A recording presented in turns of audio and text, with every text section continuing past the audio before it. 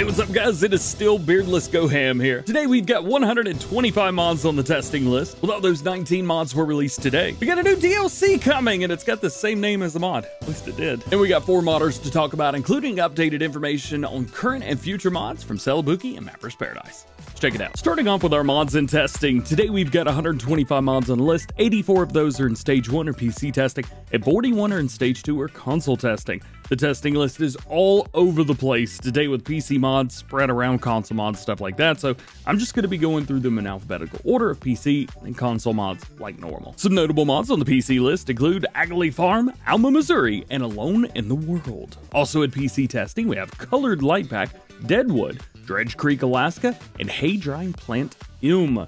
Rounding out that PC list, we've got Instant Bell Fermenting, Liftable Bells Pack, Lizard Chemtakes, Mac Anthem, Simple Midwest 4X, and Tyrolean White Creek Valley. Jumping down to our console mods in testing, we have a few notable ones like Alpine Hill, Animal Product Warehouse, and Anthem 6x4 Pack.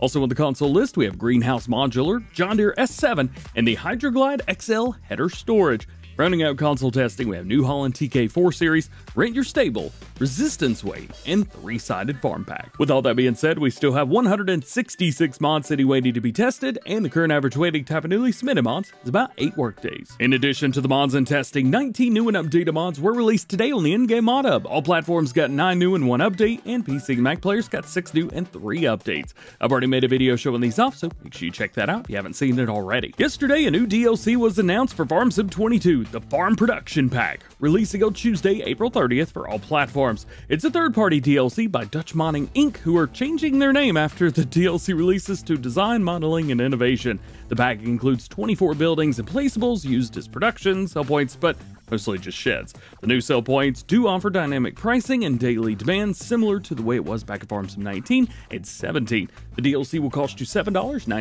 USD and is not bundled with any season passes. It is a standalone DLC. If you'd like to pre-order it on PC, we'll leave a link down below for you. Likewise, this was the unknown app on SteamDB being updated yesterday morning, so no more wondering what's coming next. Looks like this will also be the last DLC for Farm Sim 22, but you never know. The name of the DLC, Farm Production Pack, might sound familiar to you, as Omatana released a mod pack a few years ago in Farm Sim 22 under the same name. However, that was recently changed in an update along with another mod that was called the Farm Production, both with the same changelog, altered the mod name, no other changes have been made.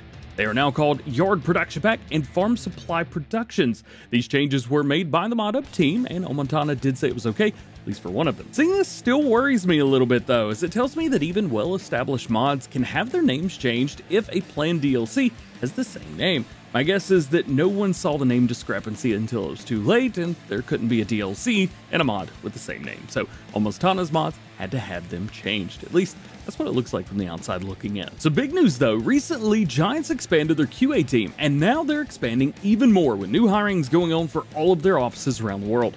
Included is a community coordinator position in the German office, where Lars and Chucky are already there, including Kermit here in the United States, so looks like the community team is growing. Additionally, they are hiring 13 other positions in Germany, Czech Republic, Switzerland, and right here in the United States. The Chicago office in the US is hiring a stagehand, which makes me wonder, are we getting FSL stages in the US? This job title definitely says that, right? I'm not just I'm a little bit of an idiot.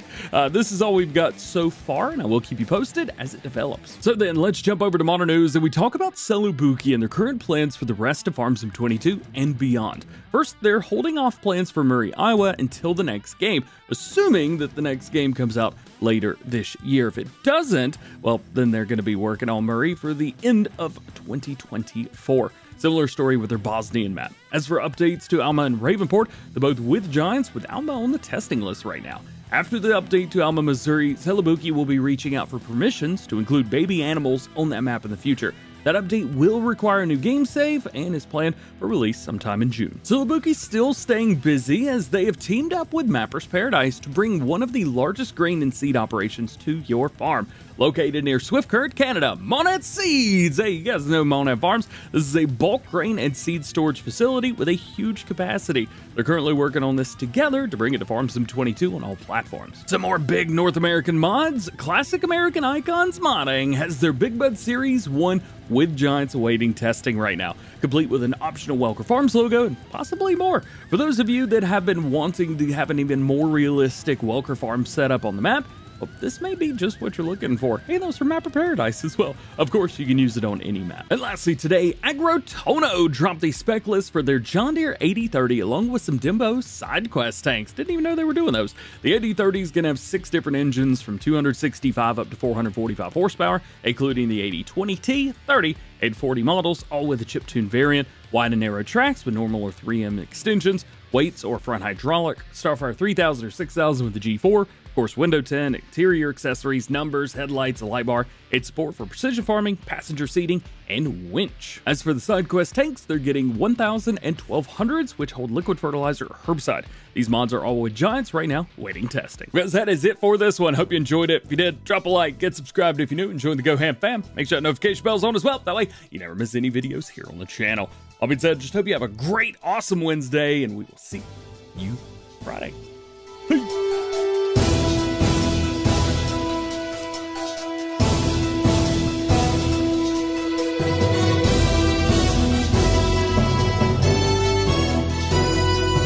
So, a mod name had to be changed because of a DLC name. Is this right? Am I overthinking it too much? Let me know what you think.